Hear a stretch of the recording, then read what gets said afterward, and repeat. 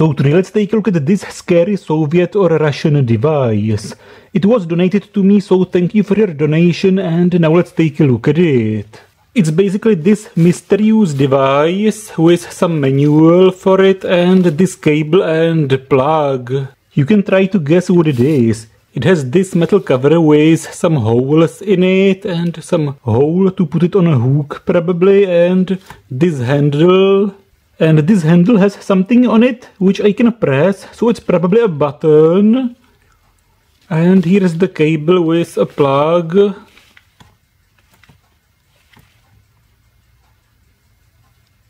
And this button has some logo on it, some type number, and 50 Hz, 220 volts, and 9 TTU. But now let's try to plug this scary device in. It has this plug which is for the old Russian socket with no ground pin.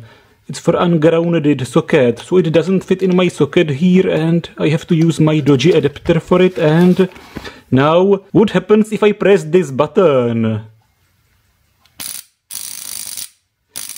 That's interesting.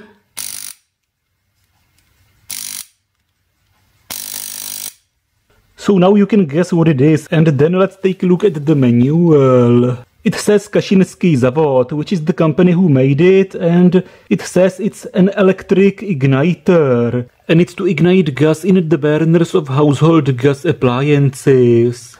And it says 50 Hz, 220 volts, and for safety it's prohibited, in capital letters, to run it more than 5 seconds, to open it or try to fix it yourself, to use it in wet places or using wet hands, to use it when it's faulty.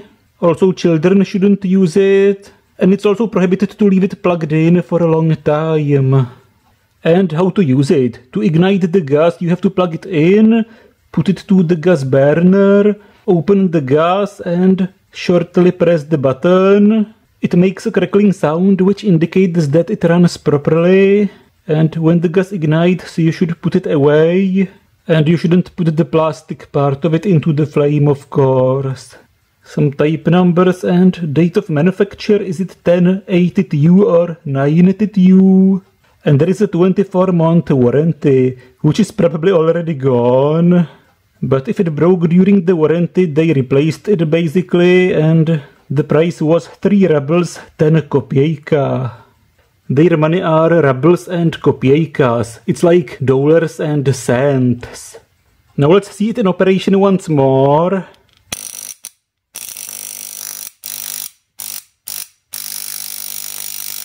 Now let's try to take a look in it a little bit, but of course I don't want to break it because I like it. It seems like I can unscrew this, and this one comes off. And here you can see basically the electrodes of it. And I guess it's just a spring-loaded electrode and some coil, some electromagnet. And those contacts are in series with the coil, so when you turn it on, it makes contact, so the coil actually pulls this one in, then it breaks contact, so it goes back, and this repeats. So it keeps oscillating and arcing. But of course the coil is just tiny and it's not for a continuous operation. You can only run it for 5 seconds. But of course it looks a bit dodgy by a modern standard because there is this metal cover which is not grounded. It has a non-grounded plug, and here it's isolated from the electrodes using just this plastic top.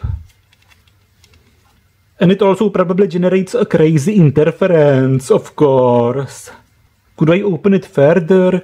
There are some spacers in it here, just pressed in, and there is some pin pressed into it, maybe. What if I try to push this pin out? If it's even possible. Yes, it seems to come out.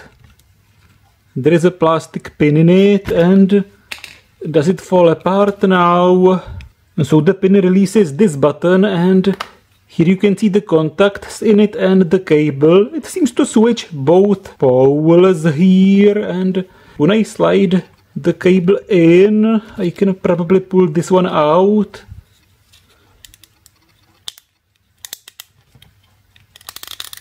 Yes.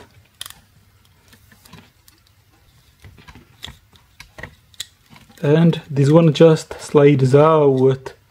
And that's it. So it basically is this cable coming in, those contacts, switching both poles, and then it goes into this coil. Here you can see the end of the thin wire in it, and the other terminal goes to this electrode. So it basically is just those contacts in series, the coil, and those oscillating contacts, and that's it. And there is just a coil with a paper cover on it, and that's it. So let's put it back together. So now it's back together, and let's try to run it open, which is dodgy, but anyway. It looks nice.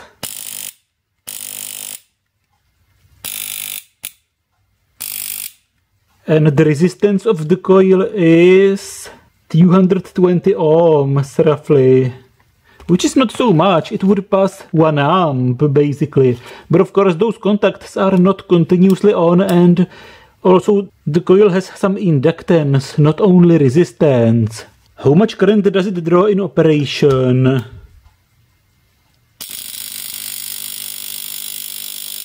About half an amp. Which is quite a lot. There's no wonder that you can run it only for 5 seconds, and there is probably no built-in overheat protection. It's just on you not to press it for too long. But 5 seconds is probably enough to ignite a gas burner or oven. And the power it draws... 80 watts. That's quite a lot. You definitely can't run it for too long. And now let's try to test it on my stove. Of course, all modern stoves have a built-in electric ignition. So this device is kind of pointless nowadays, but let's try to unplug it and simulate a stove with no ignition in it. And that's it. It works. Let's try it once more.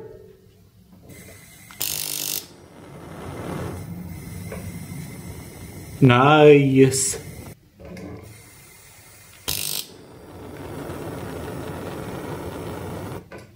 So this is Died Wild, and see you in my next videos, and thanks to all of my patrons on Patreon. I really appreciate your support. And I also plan to take a look at some other donated Soviet devices, like those.